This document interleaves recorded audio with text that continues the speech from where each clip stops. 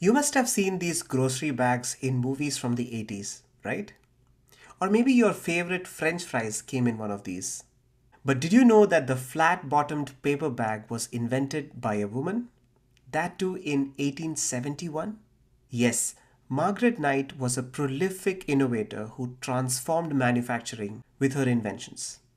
While working at a paperback company in 1867, Margaret spent over a year developing machine to mass produce flat-bottomed paper bags, replacing slow manual production.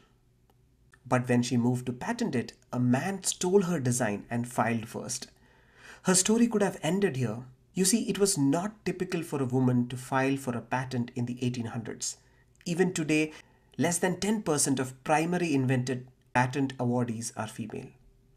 On top of that, attorney fees were expensive, and Margaret's income was modest.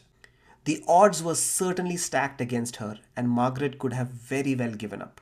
Instead, she hired an expensive attorney and went to battle to rightfully claim this marvelous invention as her own. Margaret's extensive records convinced the court to award her the patent in 1871. With it secured, she co-founded a successful paperback company earning royalties.